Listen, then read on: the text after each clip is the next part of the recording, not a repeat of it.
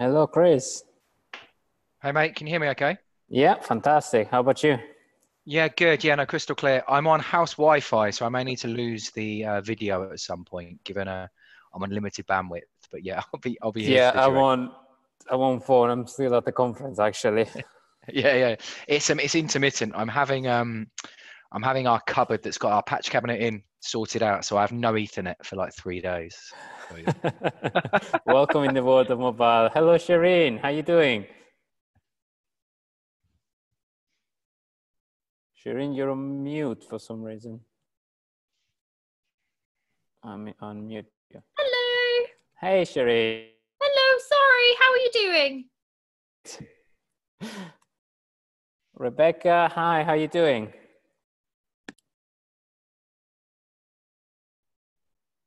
Rebecca, can you hear us? I can, yes. Fantastic. So just to say, this session will be recorded, and if you don't want to share any material that you don't feel comfortable sharing, just for your information, I'm recording it. Probably this session, I'm just going to distribute it for the internal community, but I'm looking forward for maybe next sessions to do them more publicly. So I'm going to start a poll on the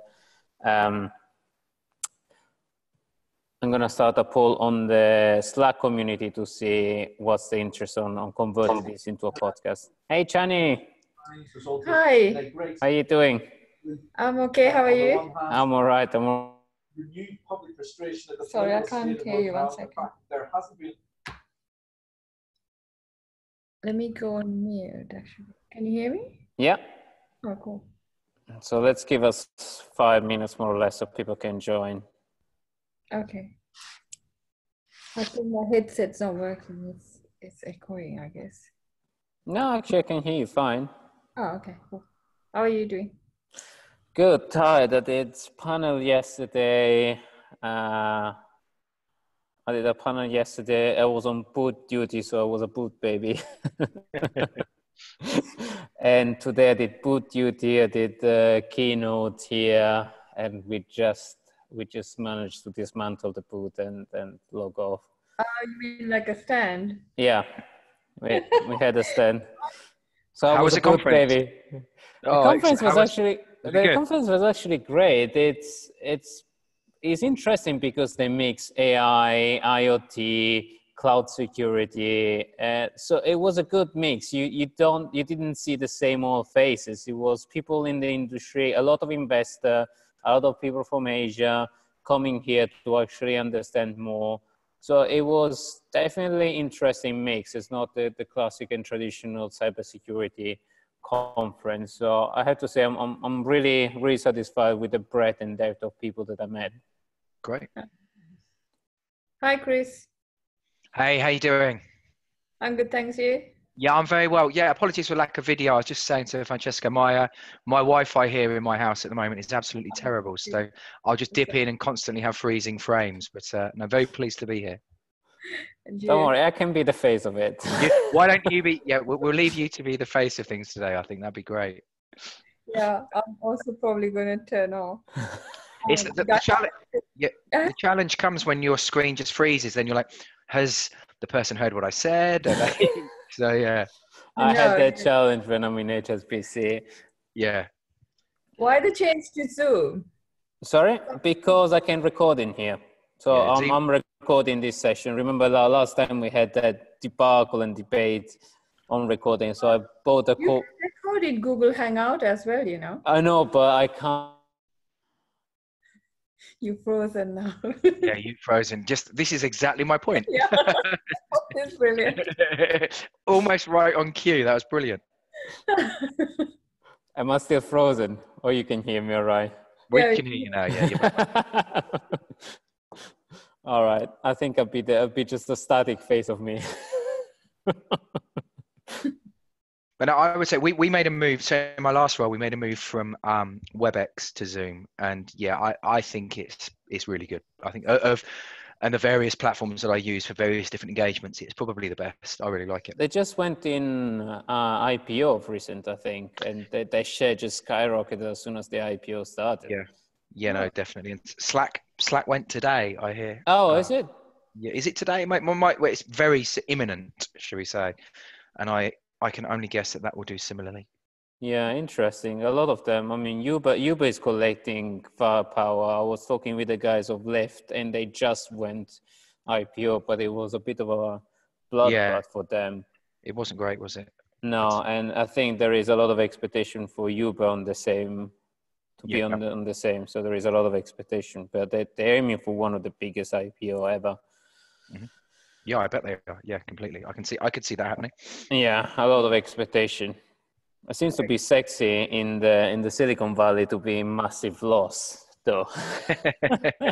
I hear you. Yeah.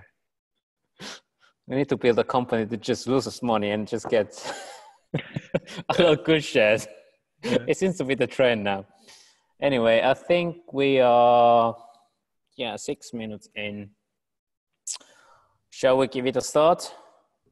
Yeah. Sounds good. So the way we do this usually is with a round table of the host and then of the extended community. And then I'll give a couple of themes. So the theme of today will probably be, since we have Chris online, I wanted to talk about how to talk to a CISO, what's the role of a CISO in an organization like Tanium, and how to become a CISO. So how, for you, Chris, share a little bit of your part, and then we open up the forum to question and discussion. Sounds good. And good. So why don't you start introducing yourself? Yeah, that's probably a good place to start, right? So, yeah, I'm Chris Hodson. I've been in this industry for, what I say now, about 17, 18 years in various different roles. So I spent, I suppose the majority, if you take it in years anyway, the majority of my time in end user world, as someone who now works for a vendor, it's just colloquially referred to as end user world, right? So there are a lot of time in financial services. I worked for Lloyds Bank as a consultant, the same at Deutsche, various other kind of short-term kind of contracting and consultancy gigs. What else have I worked in? Retail. I used to be the head of security over at Waitrose and did some work sort of short term at places like Tesco as well. And I've worked in various different industries, but also in different roles, right? So I think you could kind of delineate CISOs into, I'm interested in your view on this as well, actually, Francesco, into kind of two buckets really, or two kind of paths to where they are. You've got what I see as the business leader. I think that's still as valid today as it has been. So the guy or the lady who's been in an organization for a period of time, an extensive period of time as an executive. They may have worked in finance, they may have worked in HR, they may have worked in kind of areas of the core business. They have such a, I suppose, holistic understanding of the business that moving them into a security role sort of suits their background and suits their experience in the company, because they know who to speak to, when to speak to them, and they probably understand business risk and how risk is evaluated in a company. Right now, that's not the route that I took. That's the opposite route. So mine was a very technical route. So I started many moons ago, actually, with an idea of maybe being a software developer. So I remember being at college and working with kind of VB5, VB6, a lot of scripting languages, thinking maybe that's the kind of direction that I take. And I still stay to this day reasonably technical. I still like to keep my hand in with kind of contemporary technologies and various kind of development opportunities. But I really wanted to kind of extend a curiosity or an enthusiasm from my childhood of understanding how things work and then understanding how you break them, right? Generally speaking, and that lends itself very well to a security role. So a lot of time passed and I went through a fairly kind of, I suppose it's traditional technical track that you see a lot of people go down of, Microsoft being the prevalent or pervasive kind of operating system organization that they were in kind of mid 90s through to, the mid noughties. The mid noughties, I would say, probably extending it from there as well, of being kind of the only platform other than server OSs with the kind of Unix world that you saw. So did my MCSE. You got to that crossroads of which electives do you do? Do you do database? Do you do messaging? Do you do security? Sadly, I think I did all. I think I did all three. But Or but networking, or oh, networking. networking. Yeah. That's right. Because that's the branch I took. Oh, Exactly the fantastic. same path I did. But that's it, right? You get to a point where you kind of force down this route of, you think, oh, it's only one or two more exams. So I did the security one, and it was, I wouldn't say before that point that I had this view that being a CISO or working even in security was kind of the ultimate objective, but it just made sense, right? When I started to look at, I suppose, the requirements of a role down that route, rather than development, rather than messaging, rather than database analysis. I mean, no disrespect to any of those guys. I know some brilliant DBAs, some brilliant guys who work with email, but in security, you're getting much more of a comprehensive, I suppose, a requirement, I should say, rather, to have a comprehensive understanding and appraisal of an environment, rather than, I don't call it a parochial Everything. view, but a specific view of an environment. So I spent a lot of time doing my studies, as most people did, and then just got a foot in the door with some contracts. So like I said, I spent a lot of time at Lloyd's Bank. I'll be honest, when I first joined Lloyd's, I think I was woefully underqualified to be a security architect, and that's something that I wrote in the kind of preface to my book recently. Was, thanks to everyone who put up with me asking lots of questions on the job, but that's really where you gain your experience, isn't it? That's where you identify your areas that you need to focus on for improvement. It's where you identify your kind of passion and your enthusiasm. I think I think on that point, Yep. to jump on, No, I go on. think I did more or less the same thing. So I changed role, and I think by putting yourself in a role that you're not comfortable in, you actually, that push you to learn, and maybe people has to put up with you. But as a security, I think we have the leisure, if you want, that you can't know everything. So Yeah, they kind completely. of expect you to be, I don't know, to quote Stu, the imposter syndrome. So they kind of expect you to not be the guy that knows a little bit of everything, or everything in detail. So but on that point, I think it's very important that you keep on putting yourself in roles that you're not comfortable with. So you kind of grow the skills, and then you move on. Absolutely. Yeah, I couldn't agree with you more. I think if you go for a role that you can do, I think there's a shelf life on that role, isn't there? Both for you and for potentially the organisation in their understanding of where to put you in that company. So I agree. I think as an industry, I think we're quite poor at this. I think as an industry, we try and sort of pigeonhole people. I call it in my book this reverse funnel, right? So if you're a doctor, or you're in the medical profession, you go through this fairly kind of linear way of progressing through your career, right? So you go to university, you decide you're going to work in the medical profession, you have placements as essentially an intern, you then work as a GP for many years, and then after being a GP, you decide you're going to specialize. So you might want to work in a plethora of different roles within the medical profession. You might want to work in neurology. You might want to work as someone who's working with sports performance and physio. Whatever it is, you decide you specialize on an area. In cyber and information security, I know what your views are on the call, but I feel we do the opposite. We expect somebody, when they come out of kind of education, whatever that level of education is, we expect them to understand what they want to do. They're immediately immersed into the world of cyber, and it's right. You're either going to work in DevOps, or you're going to be a cryptologist, or you're going to be a pen tester, or you're going to be an architect. How possibly are people But at a young age? they're all new roles. Yeah. Honestly, I started calling myself an architect 10 years ago, when the concept was not there, and I started forming it and started to justify my role. And now it is a mainstream. DevOps and DevSecOps is the same, or it's like machine learning is the old is the old beauty. I had people just talking to me, how do you see machine learning in security? It's like machine learning has been in security. Take a Bayesian network to detect spam. It's been there since 15 or 20 years ago. Mm-hmm. It's always been there. So I think there is a little bit of inventing, but people start somewhere. I guess in our field, it just when they are. I've lost you, Francesco. I don't know if that's me or you. Hello. Hello? Oh, you're back. You're in the room. Okay. Yeah, I can hear you. Sorry, I'm just on mobile. As No, you no, no. know. I know. Yeah, yeah. It's kicking a fuss, I guess. It's But doing very well. No, well done. yeah, no, my mobile is holding on strong. Well done, mobile.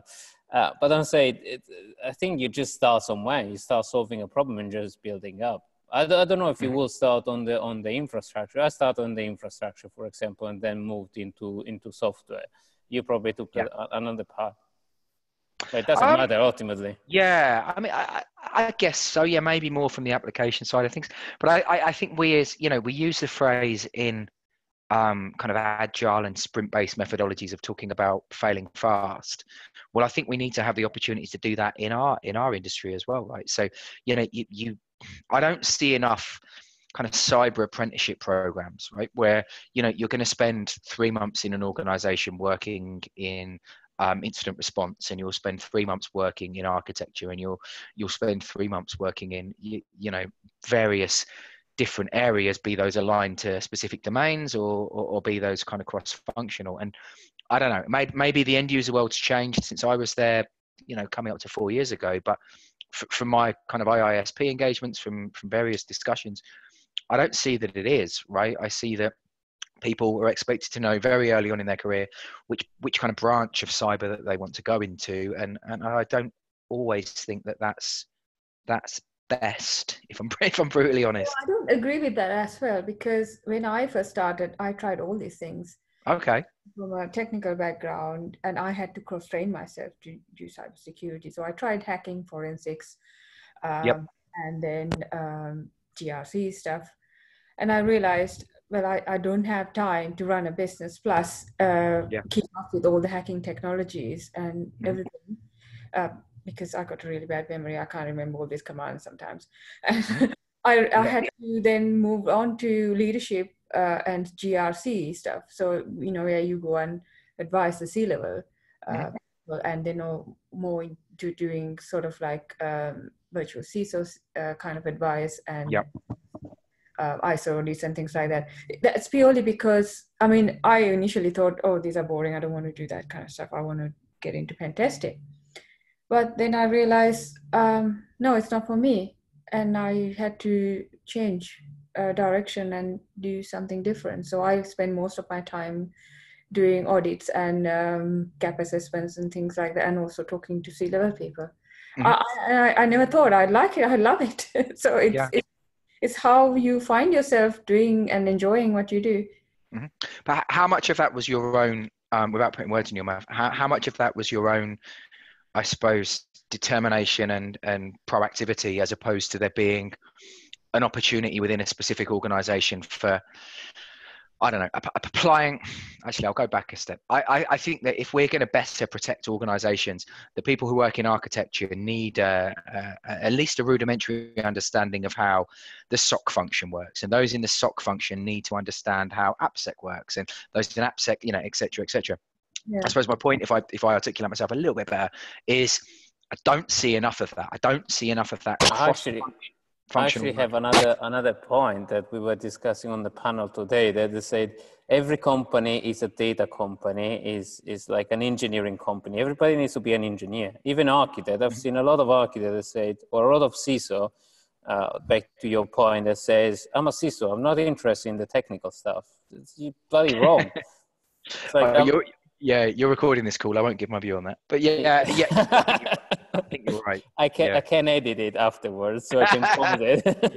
Yeah. I think, go on, sorry, Chris. No. I was just going to kind of support what Francesco was saying there. In fact, I think I was with I'm doing some personal training at the moment. I think it was my personal trainer I said this to. I said, it's strange that there is this view that you can be, and I'm doing kind of quotation marks here, you can be a non-technical, and you can interpret non-technical in any way you want, CISO, in, you know, you don't have, and I don't want to be, I'm not sure, maybe I do want to be quoted on this, I'm not sure, you know, but you don't have somebody who's, you know, a driving instructor who says they don't know how to reverse, do you? To me, it's kind of like that, right? We're in a fundamentally technical discipline. Now, there are obviously very kind of important intrinsic components around psychology and around behavior. Of course there are, that because We're more humans are, people. I mean, we're all it's more people, correct. stakeholders. We are, but ultimately, at its crudest, most fundamental level, we are ones and zeros. It's a digital discipline that we're working in. So I don't expect all CISOs to understand the specifics and the nuances of how AES works, but I expect potentially to understand strengths and weaknesses of particular crypto algorithms. I think that is a fair baseline. I have this discussion argument with many people who disagree with me, but that's kind of my view, is that you have to have, firstly, a passion for what we're doing, because I think someone on the call mentioned it earlier. Everything changes so quickly, but yeah, I think you have to have a baseline level of technical knowledge. I don't know. What's everyone else think? Yeah, I think I agree completely, because if you don't have that technical knowledge, at least the basics, then you could be fooled into things. I've had where people come and tell me things, and I know that's not right, because when you're going through that technical side experience where you start everything from scratch to understanding how things are designed and built, then okay, this doesn't make sense if someone says something that you don't agree with. So you have that knowledge to understand things. Otherwise, if you just come from only one platform or one background, say for example risk, yes, you will understand risk better, but you need to also have to understand, like you said, technical things, at least the basics. So I completely agree with that. Let me be the devil advocate in here, and let me say I disagree by principle, just to spark the discussion. But I can actually provide, jokes aside, I can actually provide an example where I've seen somebody really, really technical not being able to disconnect from the technical side and not carrying on the business. It was somebody really into risk and control, but from a technical perspective, and getting so close to the technology that they understand that the business was fine with a specific risk. I know I can count, and obviously I'm not going to name them. I know lots of people who kind of fit that mold. Like I don't. It's a risk. It's a risk. It is a risk. But they're not mutually exclusive, are they? Like no, of course, absolutely not. Yeah. I think being open-minded and being able to recognize when you get sucked into more technical or less technical, it's just being nimble. I think the key ability, and you can quote me on this, on a CISO, is being nimble between the stakeholder engagement, the high-level engagement, and the technical side, and being able to go and dip in a little bit more technical, or actually admit failure and say, I don't know this stuff, I'll hire an expert, or I'll get somebody view on it. And it's like, it's absolutely fine. And some people, I've seen CISO terrified of actually saying, I don't know this stuff. It's absolutely fine. No, people that pretend. I agree with you on that. I didn't mean by saying risk people aren't, they're not better. But what I meant was, yes, security is all about risk. If you don't talk risk, and if you're a security professional, then I can't take someone seriously, because it's all about managing your risk. What I meant was, it is advantageous to have some kind of technical knowledge, or gain that technical skill set, or refer to someone before making those decisions, because if you don't, we deal with a lot of technology these days, and it is quite advanced, and sometimes we don't have all the skills to understand how things work. And it is good to know how at least some sort of technical how things work, so that you can make better decisions or informed decisions. I think that's what I meant. Hello. Can I just say something really quickly here? It was actually about to ask Shireen and Rebecca to jump in and give their 5 cents and say what they're interested in. 100%. So just to kind of add to that point that Christopher was saying, so I've worked in the IT industry for 11 years, and I worked in security for 3 years, but my role in security was I was hired through a former colleague who then worked for an information security consultancy to work as a PCI DSS QSA and consultant. Yep. So I did that for 3 years, and that was my introduction to the security world. And I actually found during that process that I wanted to move from PCI DSS compliance to a more technical part of security. However, I felt pigeonholed. I really, really struggled with trying to move from, I've struggled 100%, but I have got a new job though, so I have to tell you about that afterwards, Francesco. I've got a job starting next Yay! next Well month. done. But it is, and just further to add, because Christopher, you mentioned about lack of sort of initiatives within the industry to sort of help people. Like, there's nothing really to train people in different areas of security unless maybe a company kind of takes it upon themselves to do that. So what I'm doing is I'm working with an organization. They found me, and they're working with an investment bank as like a return to work program. So it's almost, because I had a career break. So I didn't mention. So I worked in PCI-DSS as a QSA for 3 years, and then I took a career break after I got married, and then it was then that I only wanted to sort of return to work, like recently. So from November, December, and I think I got in contact with Francesco only like 2 months ago. I think, Francesco, it hasn't been that long, has it? No. So that it's essentially this return to work program through a career break, and they actually, it just so happens they want somebody, the director of the technology area wanted somebody, because to work across lots of different areas across IT security. So there will be the risk side, there will be the compliance. Maybe I don't think there'll be compliance side. No, that's handled separately. There will be a bit of pen testing. So because I haven't decided exactly what I want to do within the IT security side, she actually wants somebody who's going to work. She's got like a team of 10 in that team, and she wants somebody who will kind of just try and work across all those areas. And she said to me during my interview that she struggled to find somebody at that level who wasn't like a complete beginner, and who wasn't completely, an expert, but somewhere in the middle. She said everybody tends to have specialized, and for me, it's been my whole career, my whole journey's been trying to find that area that I want to work in, and it's been a long process. So so there's hope. So the industry is starting to do it, but I have to say, because I was in Singapore for Black Hat Asia, and I met I met a lot of women there from Australia, and I met one lady who not technical at all, but through going to meetups, through engaging with the community, through listening to what people were saying, taking a proactive approach to learning things, she was able to actually get a job in a pretty technical role. But it's because that role obviously has training as well, so she's able to upskill, but she doesn't have like probably all of us have computer science degrees, but she doesn't. So there's hope from that perspective as well. But the general feeling that I've got from people who I've met who are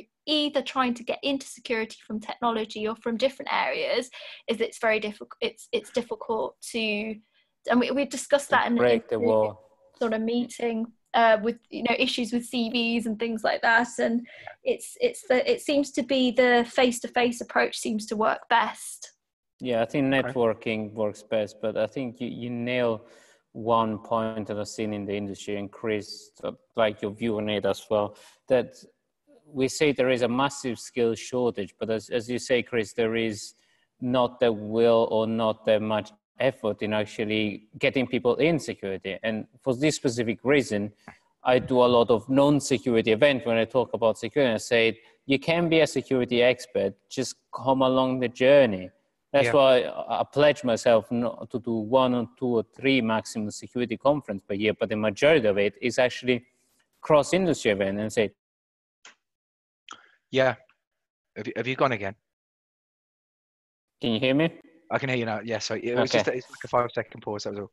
No, go on. Yeah. I mean, are we not our own worst enemies on that one though? I think if you think about, and I can only speak from personal experience, I think for a long time the security function was, not even figuratively, I mean quite literally, behind locked doors, weren't we? Like you'd go into an organization and the security function would, and I don't just mean the SOC, in some organizations, I mean like the entire security function would be behind like a keypadded door, or you'd need special entry requirements. And I think because of that, it kind of, I suppose, peddled or exacerbated this view that it's a dark art, right? That, you know, everything from long lines of bash script running on a screen in the Matrix through to, you know, I suppose parodies and memes on things like South Park, is that what we do is incredibly complicated and technical. And remember, right? the speed, the faster you type on the keyboard, the more hacker you are.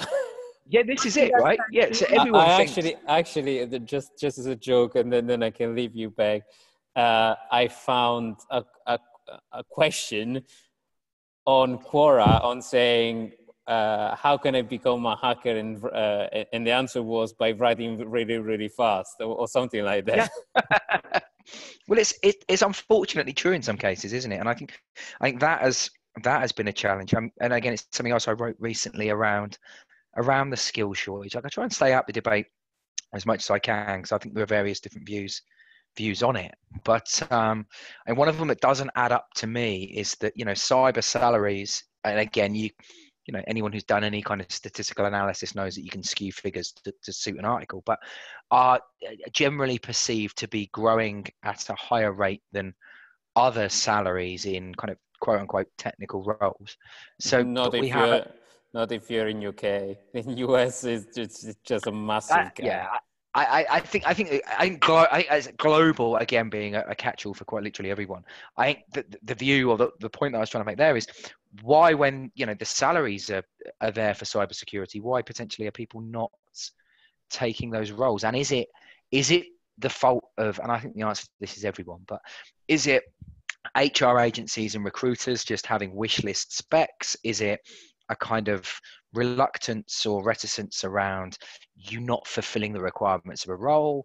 Is it that, you know, there aren't genuinely enough people qualified for the demand that we've got? I think there's maybe some of that. Or are we just poor at recruiting? I don't know what it is, but I think, you know, as we've all kind of said on this call thus far, I think the major challenge is we're expected to go into an organization and work in a specific area of security and almost work vertically in that very specific area. And I think the more I think about this, in fact, is, you know, security is ultimately about what, 4 things really: confidentiality, integrity, or okay, death might be one now with kind of IoT systems, but CIA, brand reputation, and loss of life, right? This is why I think people have such a challenge with risk, because we start to talk about sort of threat events and vulnerabilities interchangeably, and we don't really understand what risk is. I don't think, but we're there ultimately to give advice, right? We're there to reduce risk in an organization to a palatable level. And if we're going to do that, I think as a community, as a security kind of quorum almost, we need to have appreciation of what those different areas in our functions are doing. I think it'd be a great idea to just have people do job swaps. You know, if it's a week, if it's shadowing someone in a different area of security, because I know what other people feel, but I don't know many organizations who do that. Yeah, I've seen that because I have had that experience in the past, and that's how I've cross-skilled myself. So, you know, you need to give your staff the opportunity to shadow people and cross-train, so that way you can find what you really like and enjoy, and also for potentially move into. And also it's a function where, you know, when you have cross-skilled people, you can use them when there's a problem or, you know, disaster happens. And the job thing, I think there is also a problem where recruiters are the job specs are done wrong. So you're looking for the right skill set with the wrong and the wrong people. Sort of like if you look at some of the entry-level cybersecurity roles, they are expecting like years of experience. There's CISP and all these other things. Sometimes you think, is it really an entry-level job? Yeah. Or, you know, the way that people have written these job descriptions are not good enough, I think, in my opinion, some of them at least, where you see that they are creating different roles, but what they're expecting is a different person who doesn't really match those skills. So, you if you're looking for that kind of unicorn, where are you going to find that? I agree with you. I think there's also a why, isn't there? Like I have been guilty in the past in security organization, well, in my organization as someone who's running the security function, to sit down with an HR team and say, right, well, I'll have CISP as kind of like a kind of an entry level requirement. And I don't mean for junior members of staff, but I mean maybe for, I don't know, designer, architect, engineer. I say, right, CISP. Now, that's not necessarily that I need the specific attributes of someone who has it, in the sense of I can't remember how many domains ISC squared have now. I'm going to guess 8, whatever. However many there are in CISP. Is it 20 or they change it to 8? I don't know.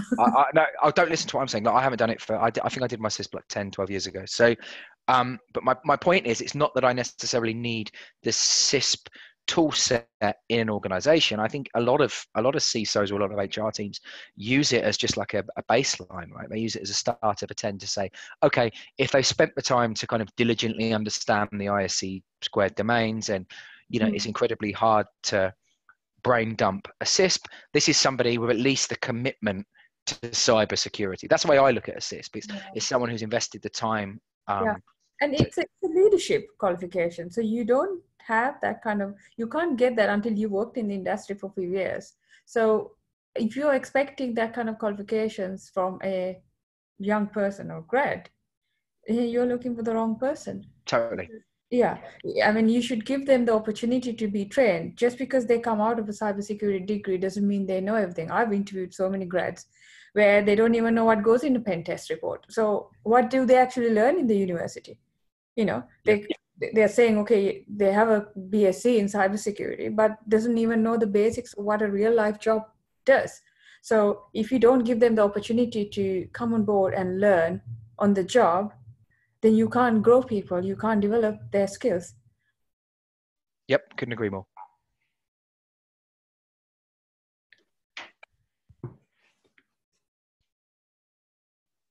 I think there's. Sorry, I was still talking on mute. I assumed I was about to chime in. Yeah, I thought that might be the case.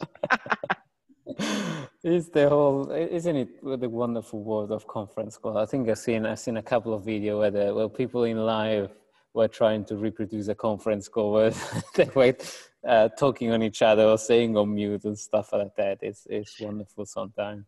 That must be the most said. I think the most said phrase, the most repeated phrase on any kind of Zoom call is, "Are you on mute?" Like more than anything else. Or can you hear me? Yeah. Can you hear me? And are you on mute? Yeah. Are you still there? They're the 3. All right. So I think, Rebecca, do you have an opinion on it? Rebecca? I think you're on mute. All right. I think you, I don't know how to say, sorry, is it Imane? Sorry, I'm so bad. I'm not even going to attempt how to pronounce his name. He's said that I keep on getting a feeling security is a different world of its own. I would like to know why you feel that.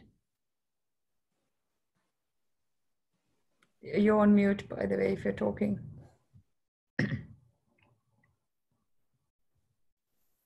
Okay.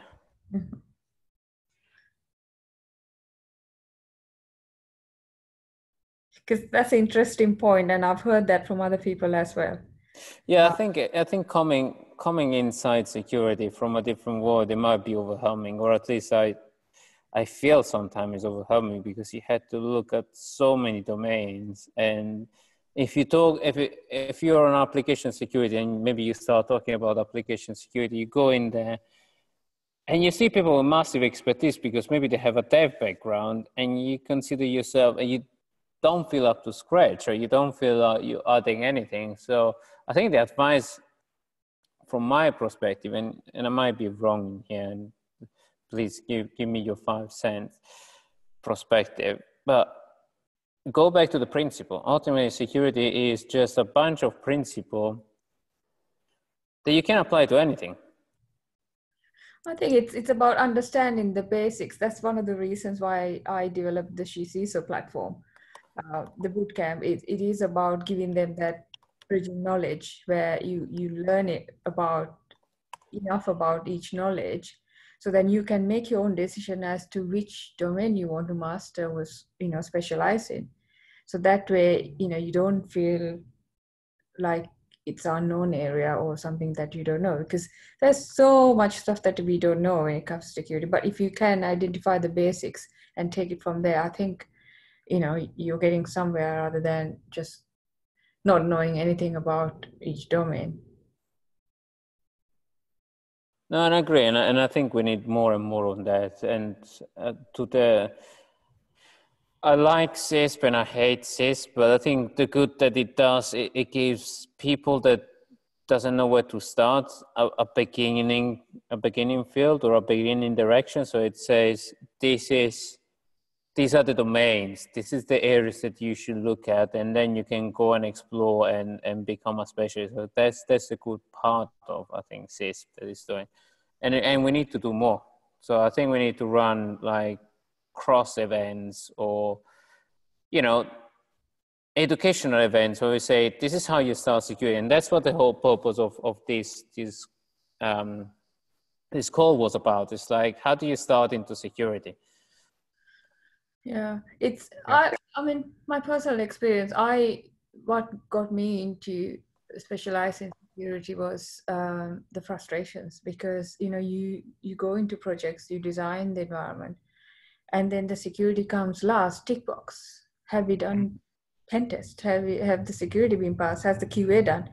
And then you think, actually, you should be thinking about security right from the start, and that's kind of what led me to think, okay, it's just the basics and the common sense that you need to first. I've been hammering on that security is everybody's responsibility, and I've been told off sometimes, but I think I find a very powerful quote that gets the message through, and saying, I have a slide in each of my presentation, I put a slide where I say, these are the recent data breach, and this is why security is also your responsibility, because your data might be in there. So as a bastion host of your organization, you had to embed security because it could be your data that get exposed. So just consider that whatever the organization you're working with, your data might get exposed.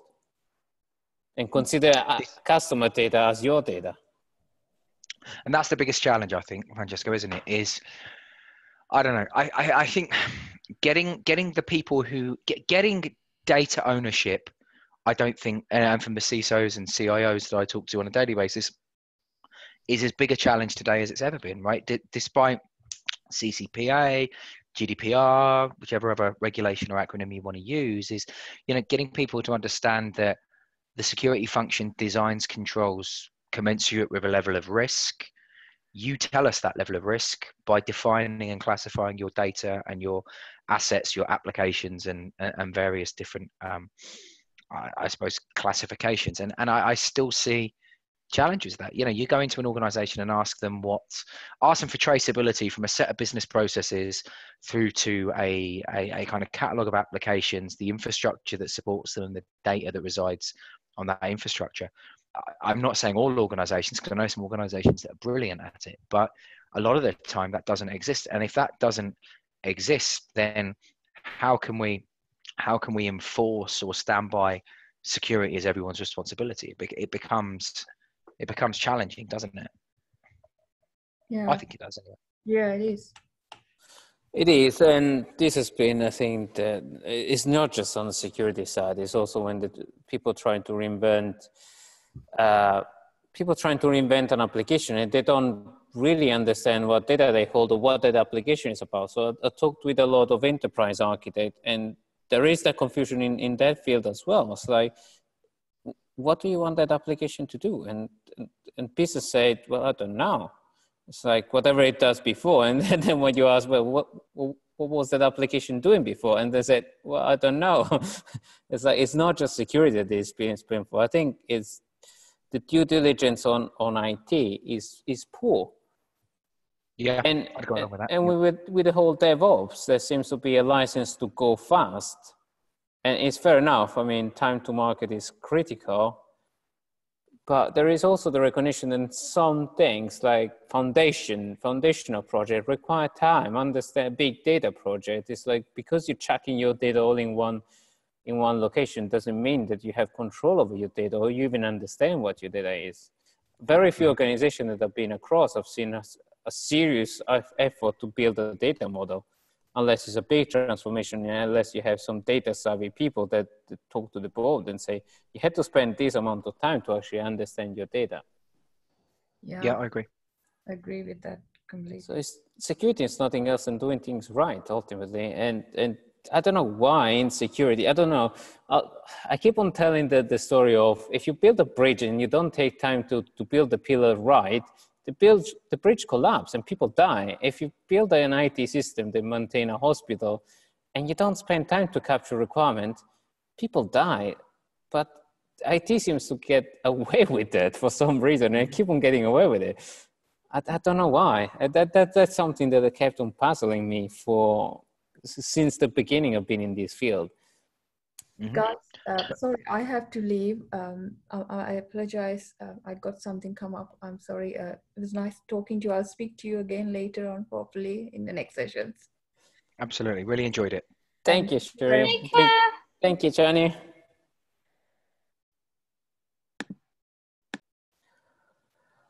All right, sorry. I'm just reading up one thing that Lamni is saying.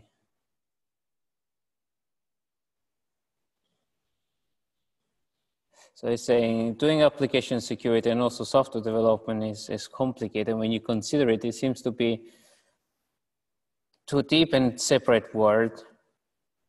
He's from the front web.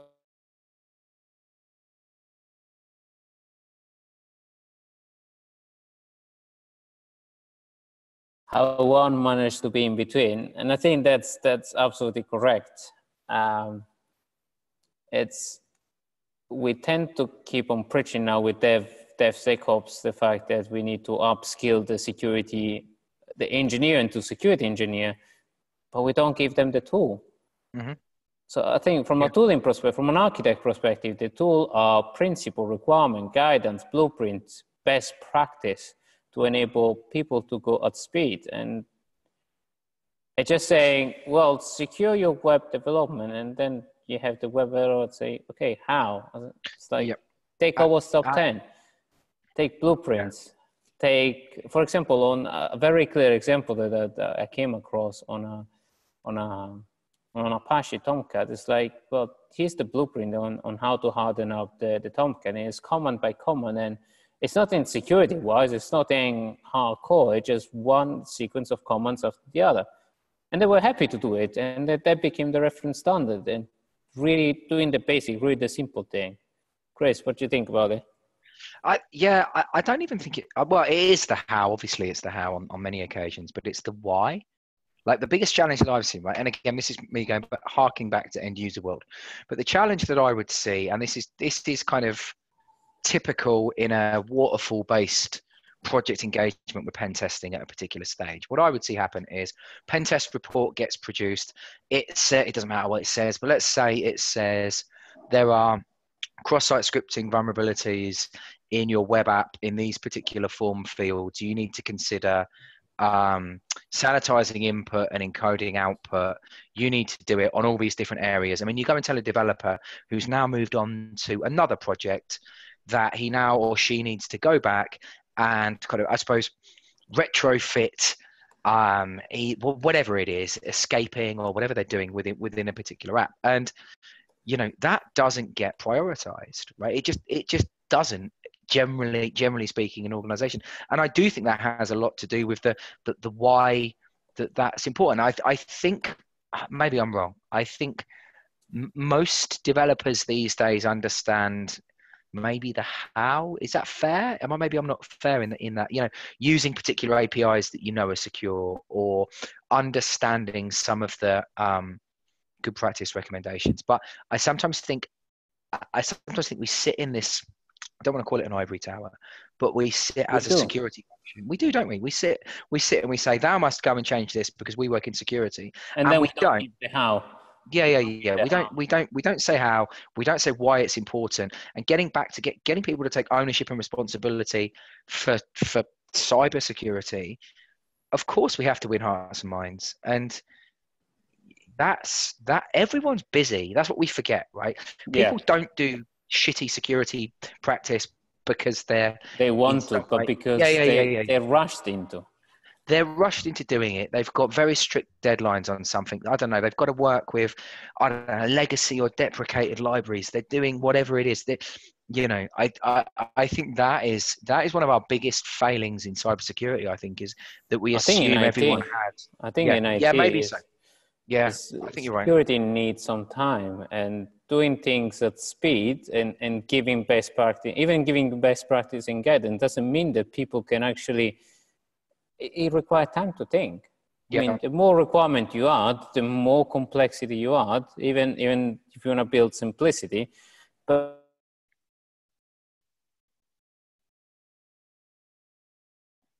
I assume you'll be coming back imminently. Did you lose me again? That was right on cue, though, mate. That was really good. It was. I'll say it's a programmatic pause. I'm trying to make drama.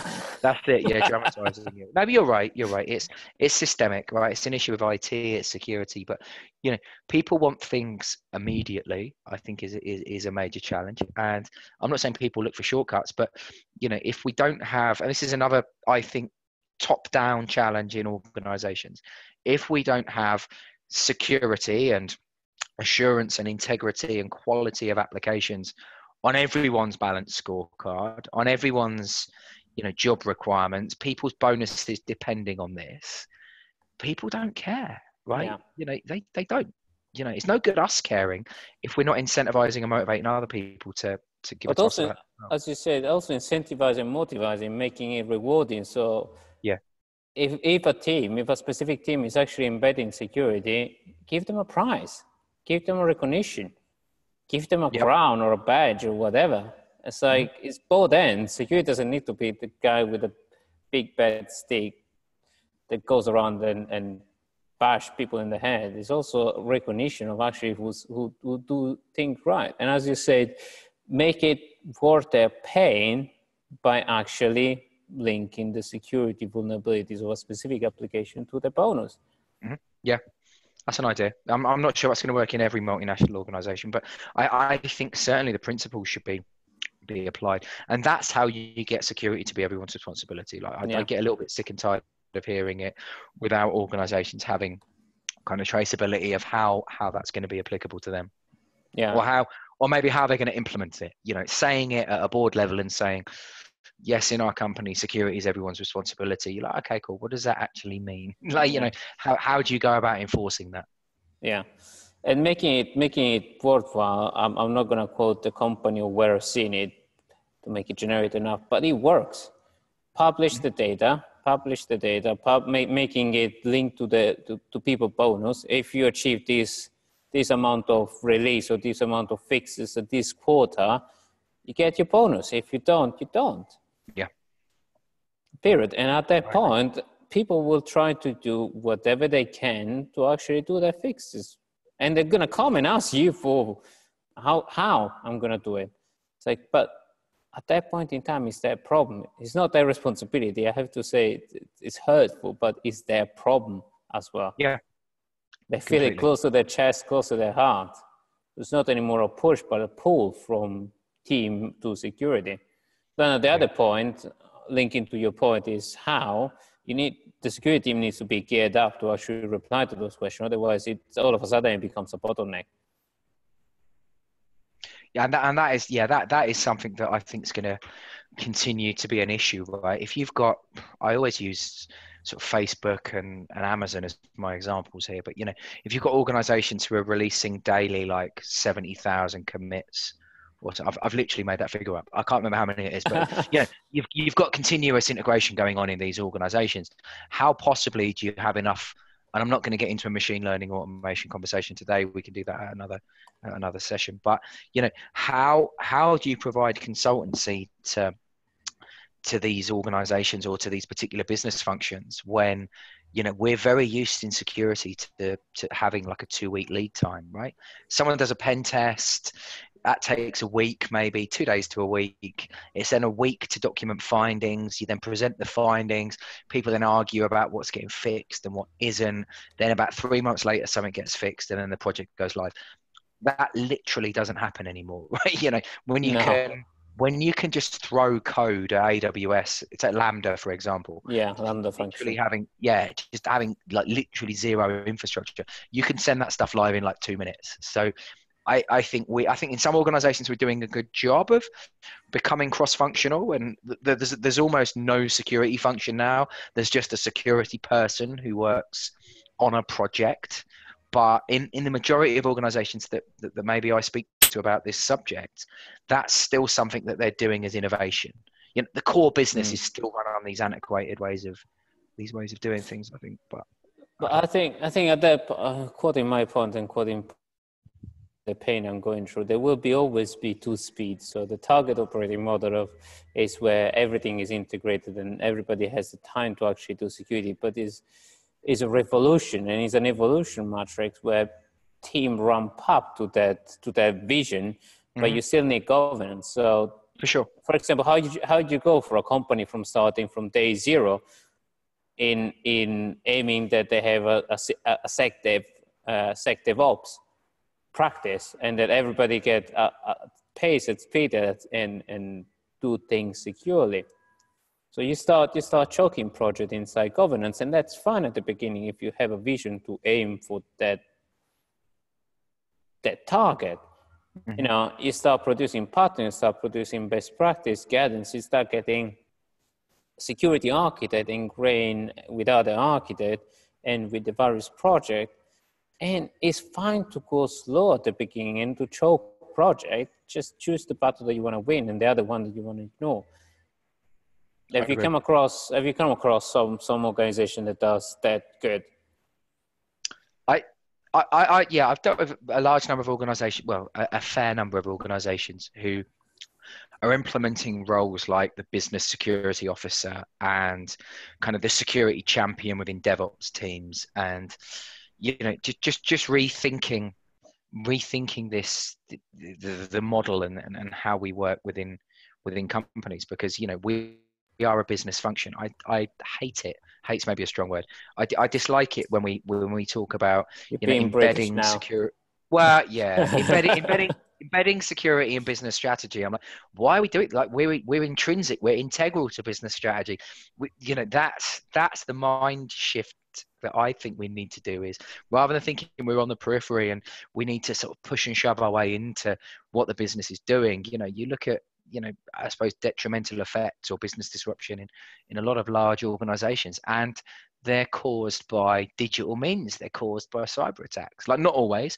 Sometimes it's, I don't know, users doing something they shouldn't, but broadly speaking, it's technology.